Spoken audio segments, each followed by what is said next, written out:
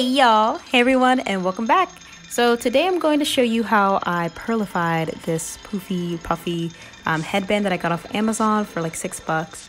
I also used these little pearls, these flatback pearls, which you can find at any craft store or online, and you want various sizes. And I also used E6000 to glue everything. So super easy, y'all. And yeah, if you want to see how I did it, keep on watching. And of course, y'all, don't forget to like, comment, and subscribe.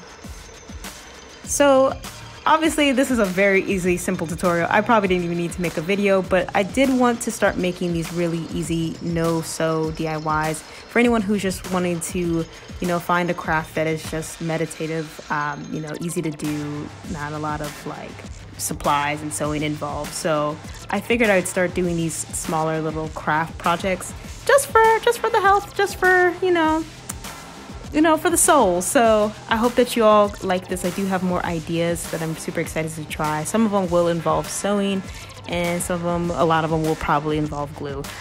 So get ready for that. But yeah, everything is pretty much self-explanatory, just gluing all of the pearls down.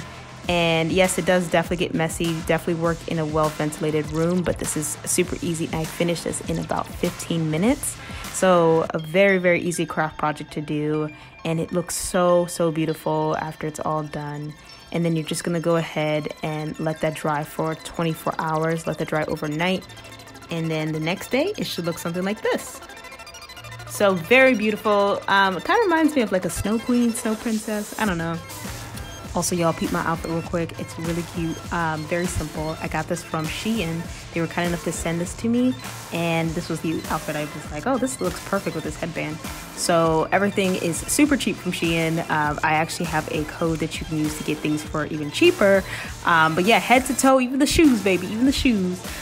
So definitely check out the description box below for the link, and I might even do a haul. So let me know down below if you want to see hauls, because I'm kind of trying to get more into the fashion area.